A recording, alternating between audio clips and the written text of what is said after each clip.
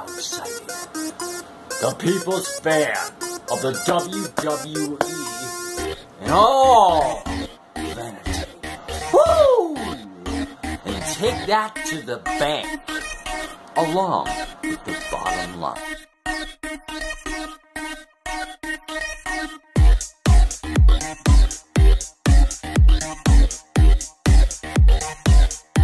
Did you see that?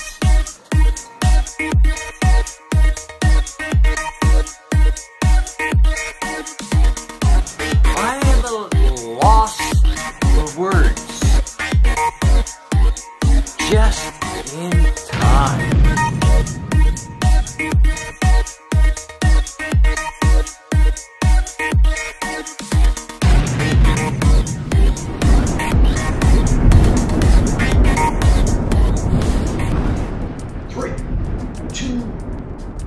Claymore kick. Ladies and gentlemen, I was excited this Monday Night Raw when we got Drew McIntyre coming out there predicting his match in 3, 2, 1. It was over. It was like somebody lost their mojo or something. It was crazy, guys. It was awesome. But you know what? Things boiled over.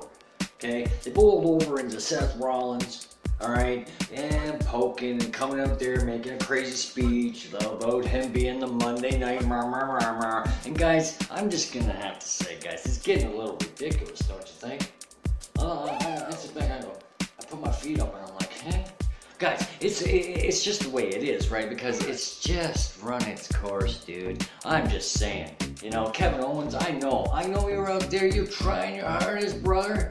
You're trying your hardest. But you know what? We've invested on something, okay? We've invested on something. And I'm gonna make a suggestion, okay?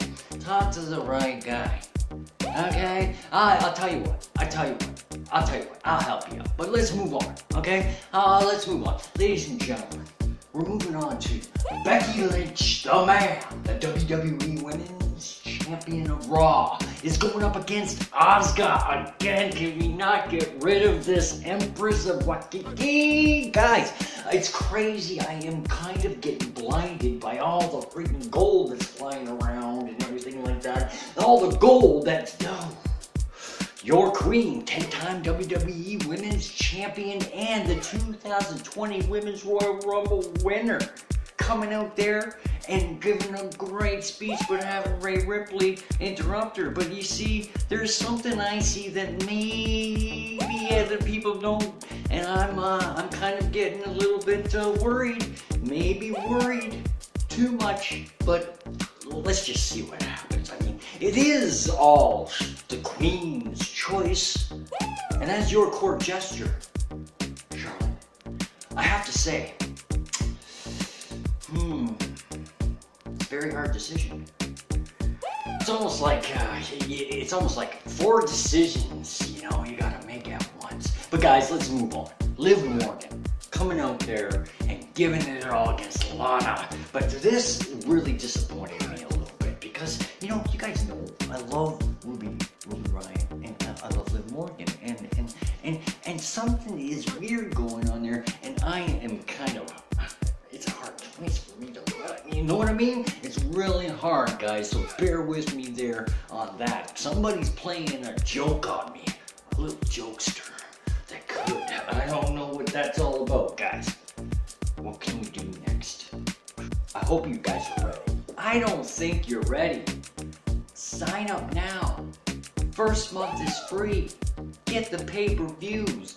Get the exclusives on the WWE network. It's almost like Netflix, only better.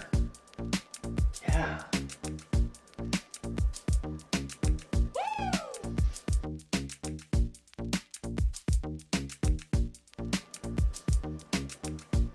Oh, one more thing.